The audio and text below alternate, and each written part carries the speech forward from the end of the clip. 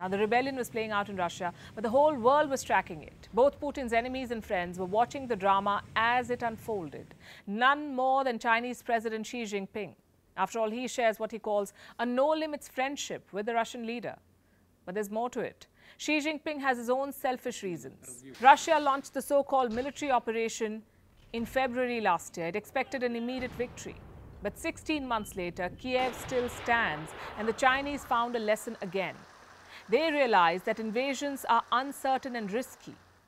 So if Xi Jinping wants to invade Taiwan tomorrow, he would have to think twice. He may know how the invasion will begin, but he can't be sure how it will end. And if a win is not immediate, it leads to uncertainty. It leads to a standing conflict.